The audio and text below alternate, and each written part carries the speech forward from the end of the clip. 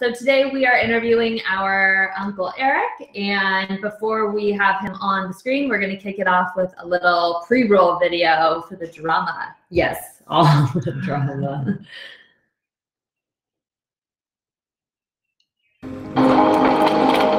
The Livermore Valley has been known as the Livermore Valley since 1835. Robert Livermore. Grapes first started coming here really in any serious amount with the gold rush, and then by the 1880s, people were coming here from San Francisco as weekend locations. The Livermore Valley of the 1950s was a much slower place than it is today. When I was born, there was about 5,000 people in the city of Livermore, and today, there's 80-some thousand. In terms of the wine business, really in the early 1990s, it got down to there were 4 wineries in the valley. And today it's over 50, due in large part to being able to get the South Valley Plan together, which is an agreement amongst all the parties in the area about how to do zoning and how to maintain open space and how to allow agriculture to continue.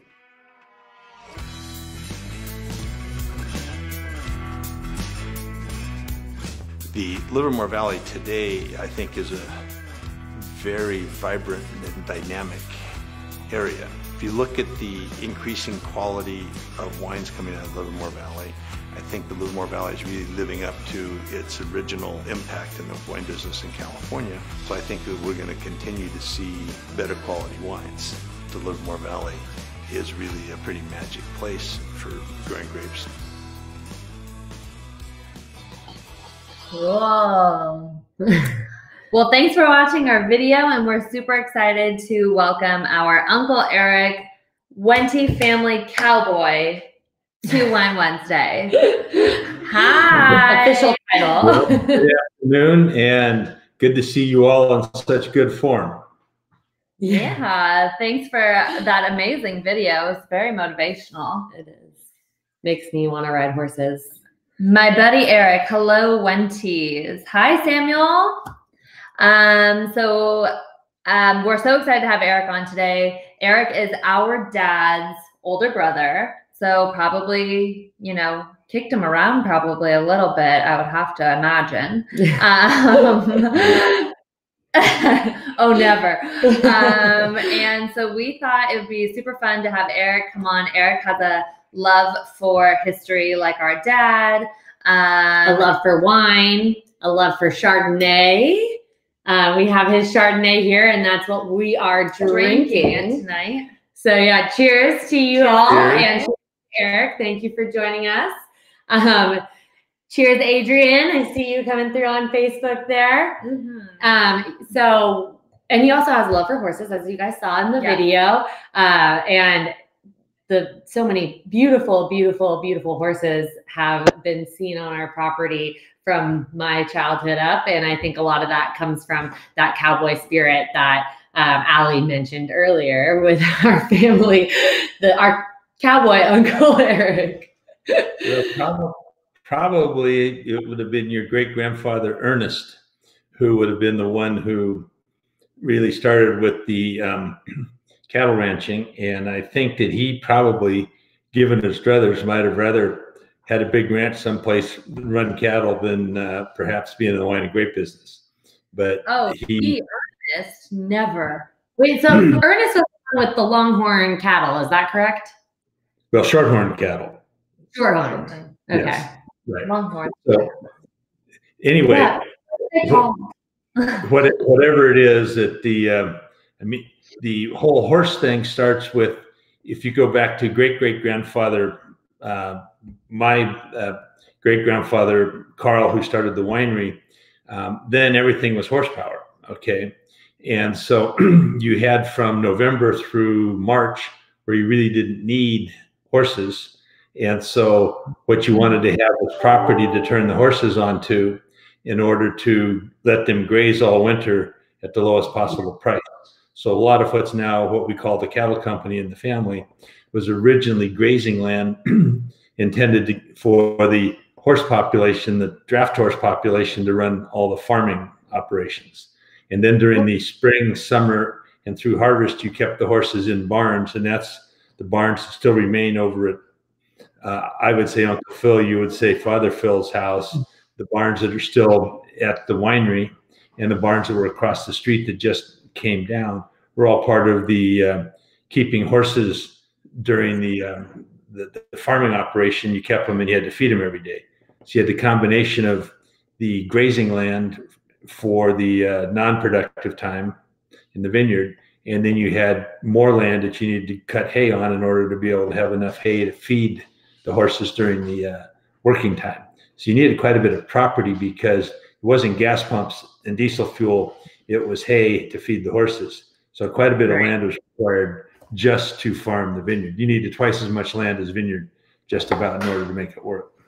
That's so amazing, because I never knew that that's where our like horse and cattle kind of came from. I never knew that, never even asked, but I do love to ride.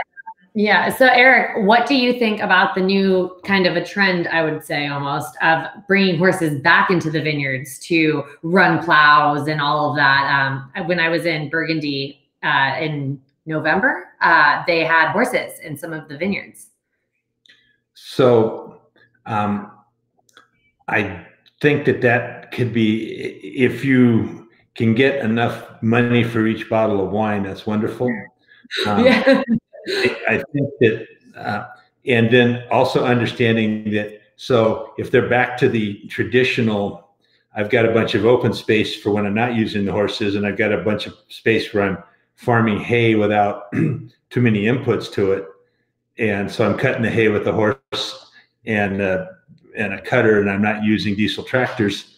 You might get there, but otherwise, by the time you get done with the footprint, it might be more just face value rather than the actual overall, the overall environmental footprint.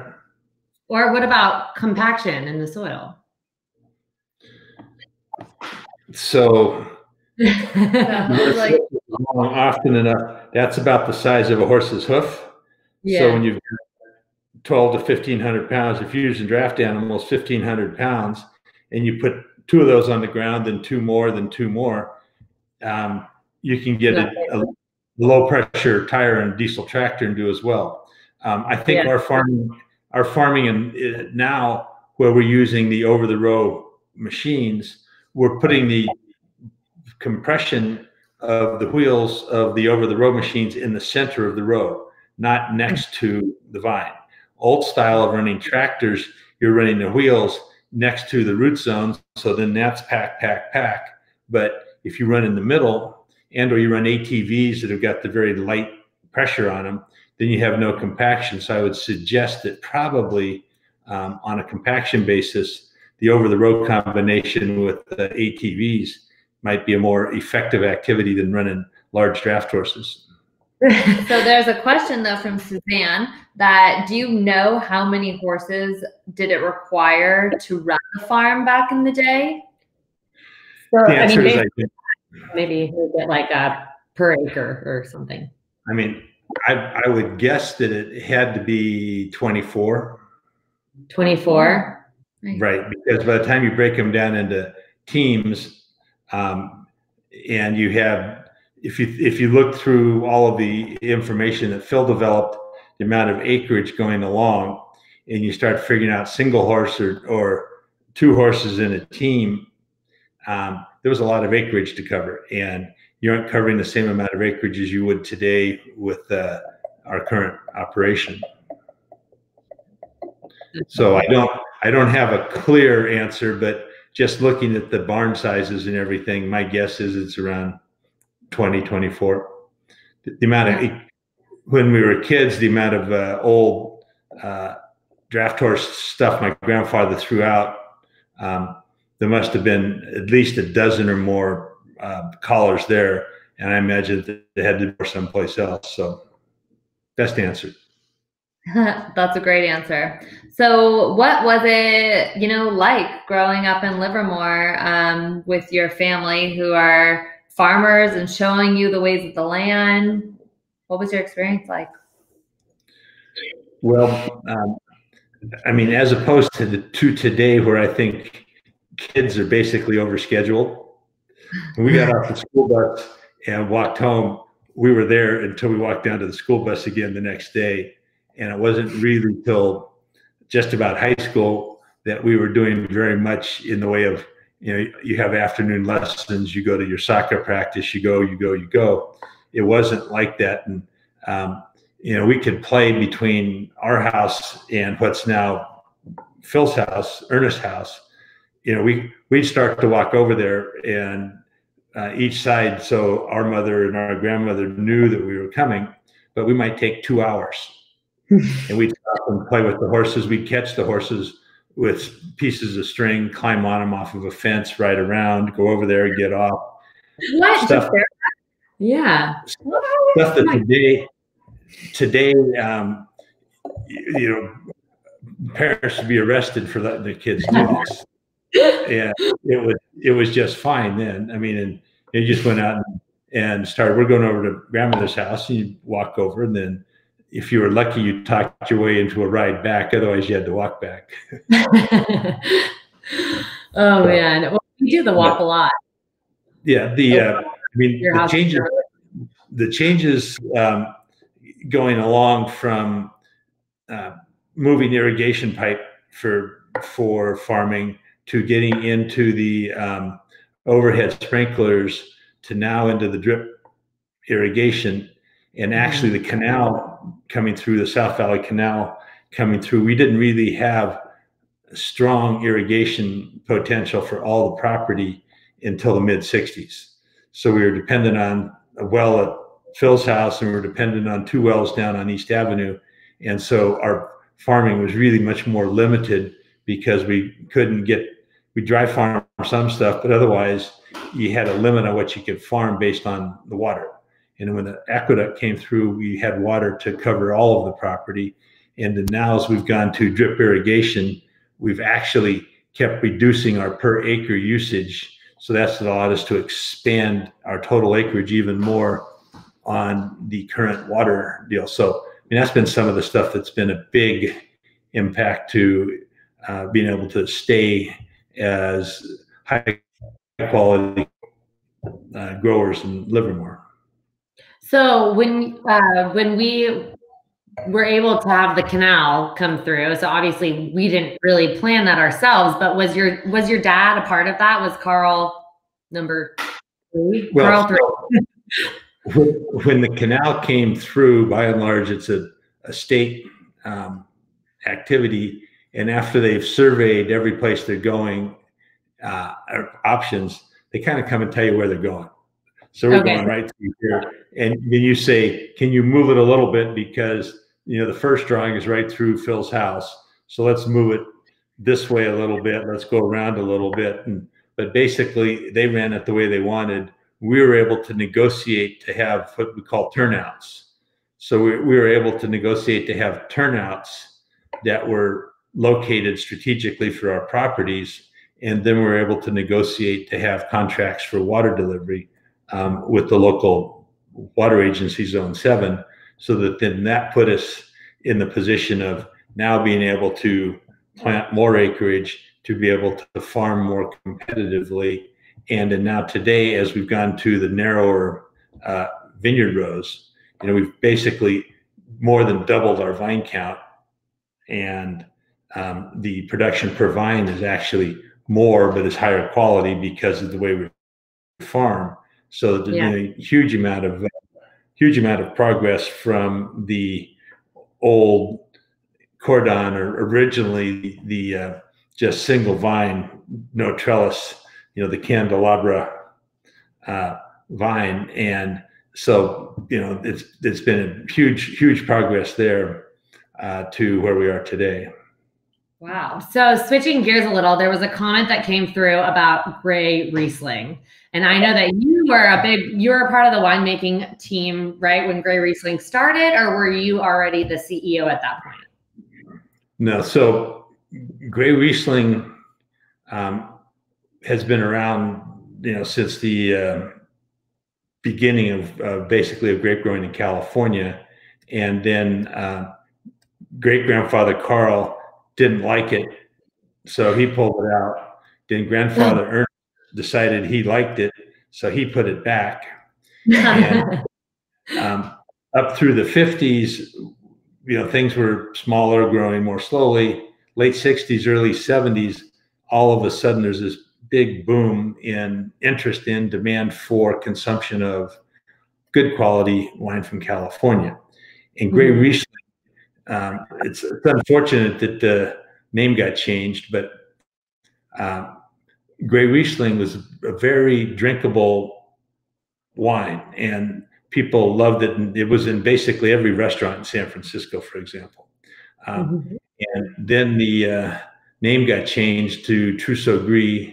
And at that point, we decided marketing Trousseau Gris was going to be way too difficult. So we discontinued it when the use-up point was done. So I don't know, except for where you find some odd vines left in the vineyard, we don't have an organized planting of Grey Riesling at this point, to my knowledge. But it's a wonderful wine. Yeah, you never know. Yeah, you never know. It might make a comeback. And so we used to sell a lot of Grey Riesling, and it was very popular. And a lot of people from started drinking wine in the 50s and 60s will say till this day that's the wine they grew up drinking, or that their parents grew up drinking. And the other one that we had was LeBlanc de Blanc, which was a Chenin Blanc based wine. And the amount of Chenin Blanc sold today in California is not very much. The amount of Grey Riesling sold today in California is effectively none. So, but Chenin Blanc, I would say, is having a comeback. Well, yeah, there's lots of Chenin Blanc, yeah. Trebbiano. Yeah, it's having a comeback for sure. And we had Trebbiano also, Uni Blanc, and that was part of the with the Chenin Blanc. That was part of the blend in our Chenin Blanc program. So Eric, can you take everyone on a journey of like kind of what your career path was at Wente, and like where you were really playing a big role for the company? So career path, Eric, Philip, and Carolyn, all of us basically grew up, as I say, living on the land, more so, I think, than today's lifestyle of kids would be. So we all had lots of different experiences, starting at 10 years old, working on various projects with our grandfather to learn how to drive tractor, learn how to drive grain trucks. So by 13, 14 years old, I could drive most of the equipment that we had, and so just kept working in the vineyard all the way through college, basically. I never worked inside until I got to college. And actually, my first inside job was keeping books. I was the bookkeeper for almost a year while I was going to school at Davis, plus in the interim between.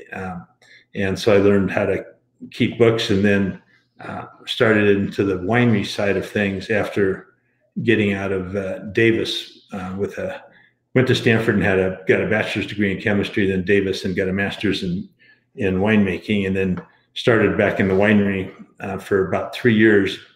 And then Dad died. And so at that point, it got to be everybody on deck to figure out how to run this thing. And so grandfather Ernest got Eric, Philip, and Carolyn together and said, "So do you guys still want to be in the business?" And so we said, yes. He said, good. He said, that's what I'd want too. So he said, then he called Bank of America, was our lender at the time. And Bank of America, Ernie's brother, great uncle Carl, had been the president of Bank of America. So Ernie knew most of the older executives there. And so he called up, and he got one of the senior vice presidents out with a couple of guys with him, and had him come out. And the office isn't there anymore. The building's there, but the particular office isn't. But so I'm sitting the big desk, Ernie's behind the desk. I'm sitting sort of next to him, and there's 3 chairs in front. The guys come in, "Hello, how are you guys? How are you? How are you?" And they sit down, and he said, "Well, I'm glad you came out." And so had a talk with the kids, and they want to continue, and that's good with me. So I just want to make sure that you guys understand that that's good and that's okay with you. "Yes, sir, it is. Yes, sir, it is. Yes, sir, it is." And then he stands up and says, "Well, thank you for the meeting. It's good to see you. And that was it. So these guys drove out for about a 10-minute meeting, and effectively were told that they were going to continue to be our lender. That was old style banking. Today, it's not like that anymore. But at the time, I'm kind of sitting here amazed that I just tried to keep my mouth, from being too. As this meeting only lasted 10 minutes. There was an executive vice president of the bank and two of the senior vice presidents, and he just said, "Okay, this is what we planned. This is what we want to do. Is that okay?" "Yes, sir. Thank you, boys. Good to see you." How old were you? Oh, the question from the sidelines here, how old was I? I was, at that point, I was 25. Wow. Big shoes to fill at the age of 5. Yeah. So from 25, and so take what's another 28 years on 25. So then I was probably president or CEO during that period of time, and then moved on so that there's more opportunity for everybody else. And by and large, in the vineyard, while we were kids, we probably had every job known to whoever, from digging ditch to changing pipe to driving tractor and then we also, all three of us worked for the cattle company on Sundays. So Ernie could come over on Sunday morning and bang on the screen door and say, "Let's go. I've got a job today." And so then off we went. What a different life. So I just want to say that the other day I did drive a D8 because Raphael let me do it. So Rhonda Wood, I did rip your land just a little bit, just for like 5 minutes. Purposely, on purpose. Ripping the land means you're turning the soil, basically, doing a really deep turn. And one last thing, I just want to shout out to all of my vineyard team who watches this, because I love you guys. Augustine specifically, I know you're watching and you've been asking me to say hi. So a question came in on the Instagram. Well, first of all, Maya wants to know if you will make a Grey Riesling again. We don't know. But another one from. What's your vote, Eric? Grey Riesling again? Well, in the current environment, if we can just sell what we have in front of us and be successful, I'd say that's keep your eye on the ball. And then in the longer term, it could be fun, to have 2, 3, 5 acres. And so 5 acres, 30 tons, let's say, then 60 cases to the ton, that'd be 2,000 cases. That it could be fun to have something to play with, but I think we got enough on our plate at the moment that I wouldn't anticipate an immediate comeback. Julia wants to know what your favorite job in the vineyard was. Picking up rocks. Well, picking up rocks was sort of, that's about like getting sentenced to pardon. It happened, right? You guys had to go pick up rocks and put them into a wagon. Sometimes you had to pick up rocks. Sometimes you had to change the sprinklers. For a lot of it, wound up being fill-in where they needed somebody for specific stuff because the regular guys did the regular jobs.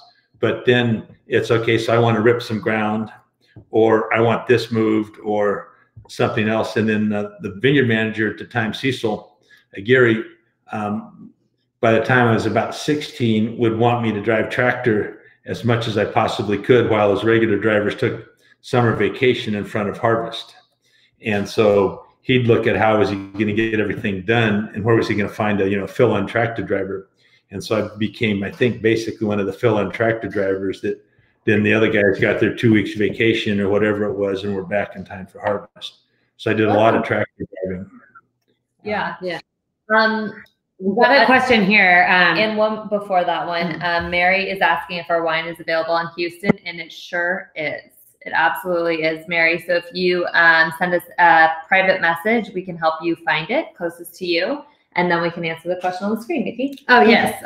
How did Wente have to change and adapt to success through several generations and still operate successfully nowadays? Good luck. That's a big one. Well, I think first of all, the concept of being a family-owned and operated multi-generational winery is sort of like job one. So that I've always had that in the front of my mind, and how do we manage ourselves so that we will be able to continue to be a family-owned and operated winery for multiple generations. Then, at the risk of being a little bit, I don't know, trolling, I guess, it's getting harder and harder between the rules and regulations, the laws, everything with the state and federal government, who tend not to be your partner and your friend in staying in business, that a lot of planning has to go on for estate management, how you pass things along, how you're able to actually have the next generation have an opportunity to continue in business. So that's probably where I've spent a lot of time over the last 10, 15 years, is just how do we get so that we're going to be able to have the next generation without having some catastrophe that would not allow it. So behind the scenes, there's a lot of stuff behind the scenes that goes on in order to be able to successfully operate. Then in the front of the scenes, we have a very good team. We have great winemaking. We've got good marketing. We've got a lot of our own vineyard that makes the wine.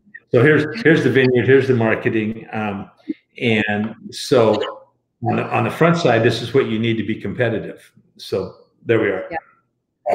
So there is another question on the screen, but first I feel like we have to talk a little bit about what we're drinking, because Eric, we are drinking a wine with your name on it. So you want to tell us a little bit about the inspiration behind this wine? Why does it have your name on it? I think that it was Phil and Carl that were talking one day that to have a winemaking contest amongst the winemakers with Chardonnay, and that everybody could make something like 100 cases, so a ton and a half of grapes, and you could have the grapes farmed however you wanted. You could use whatever barrels, whatever, everything that you wanted. And so then my recipe was basically minimalist, that, okay, I want the grapes at 22 to 23 bricks at harvest. I don't want higher level.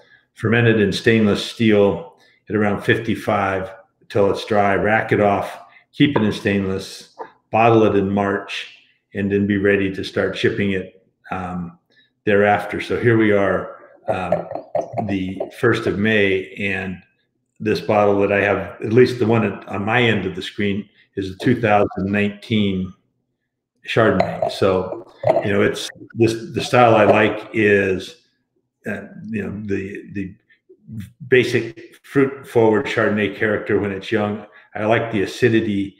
I like the clean finish to it. And so here we are.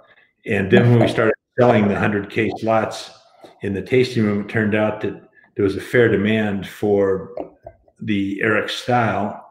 And I think they originally set out to call it some other name that I didn't remember, but I didn't like it. And so then they named it Eric's, and I didn't know they named it Eric's until it came out on the bottle. So that's what they do. That's what they do. But it was yours. It was yours. Yes, so this is exactly what I wanted to, exactly the style that I like. If you keep this, I have from the first vintage. So I've got like maybe a, 10-year, 15-year maybe range of wines, and it's doing very well. Gets a little bit older, it starts to have some almost like oak character to it, and it gets to be very fun. Well, I think this will be our final question. So thanks to everyone who's been watching, and Kimberly, thank you so much for your fun question for Eric. So given all your roles that you've played, what is one of your proudest moments on behalf of your company? Oh, and really quick before you answer that, just want to point out that P.F. Chang's is offering to go, and you can get Eric's to go from P.F. Chang's. We see a comment in here reminding us, and thank you. That's very true. So sorry. What's your proudest moment? Well, maybe right now. We're still in business, and so now from 1883 to 2020, so that's 137 years, and we're still here, and it looks like we're going to be able to continue for the foreseeable future. So, given my view of what we want to be doing, I'd say today is the day. I'm proud we're here. I'm proud we're doing this. I'm proud of the company. I'm proud of all the people that work with us, work for us, everything, and that's we're doing what we should be doing. Yeah. Well, that's an awesome way to end answer. it. And I, honestly, to just echo that, I'm so proud to be a part of the Wente team that we have, because when we say our Wente family, we really do mean the entire team that works with us. We are in the trenches every day with the team, and we love them. And then we also think of our Wente following as our family as well. So everyone that tuned in today to watch this, everyone that buys our wine, everyone that sells our wine, everyone that has it in their restaurants, you guys really are a part of our family, and the reason we're here today, and the reason that today is Eric's proudest moment, which is super, super cool, is because of everyone here. So thank you guys so much for all of your support. I mean, what are we going to do without you? We couldn't do it, and so you really are a part of our family. Yeah. And cheers, Eric, I ran out of wine. I have been caught filling it up twice. Cheers to that. Cheers to you guys. Cheers, Eric. Ching, ching. Thank you all for joining, and Eric, thank you for hopping on, and we hope everyone has a really great rest of their week. Stay healthy, stay safe, be happy, and if you want Eric back, send us questions to ask him, because we will be here for a while and continue pestering we him. have more time to ask him questions. Well, thank you so much, and everyone have a great evening. Thanks, Eric. Bye-bye. Bye. The Livermore Valley has been known as the Livermore Valley since 1835. Robert Livermore. Grapes first started coming here really in any serious amount with the gold rush, and then by the 1880s, people were coming here from San Francisco as weekend locations. The Livermore Valley of the 1950s was a much slower place than it is today. When I was born, there was about 5,000 people in the city of Livermore, and today, there's 80-some thousand. In terms of the wine business, really in the early 1990s, it got down to there were 4 wineries in the valley. And today it's over 50, due in large part to being able to get the South Valley Plan together, which is an agreement amongst all the parties in the area about how to do zoning and how to maintain open space and how to allow agriculture to continue.